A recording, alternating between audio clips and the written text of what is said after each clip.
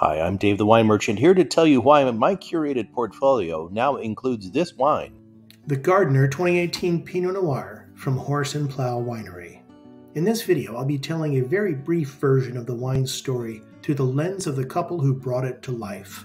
Chris Condos and Suzanne Hagens, two industry veterans who have created a number of successful brands prior to launching the Horse Plow Winery.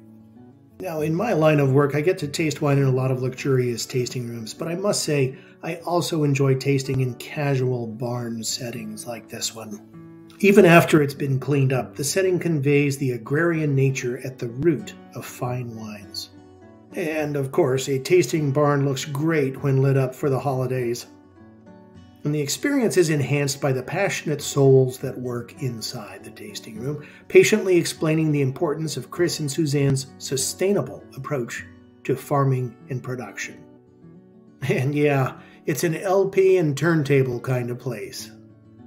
And like all small businesses over the past 2 years, they've learned how to pivot to outdoor spaces to keep operating safely during COVID, which allowed them to continue their trademark event schedule, including live music, DJs, live theater, and even the occasional art exhibit and poetry reading.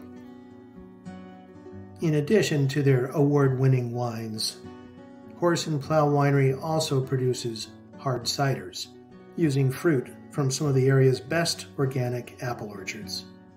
Now that you have a feel for the people behind Horse Plow Winery, it will come as no surprise that they use natural winemaking methods: hand harvesting, hand grape sorting, small fermentations using natural yeast with no added nutrients or additives, of course no GMOs, and manual punchdowns with no fining or filtering before bottling. The haziness you see in this wine is the natural result, and it provides both a texture and more robust flavors and aromas of rose and cherry and tea. To buy more of this wine, simply type this bit.ly link into your browser. Just be careful, it's case sensitive. And to see more of our wine stories, you can subscribe to my YouTube channel or click on the next video you see in the boxes appearing on your screen right now.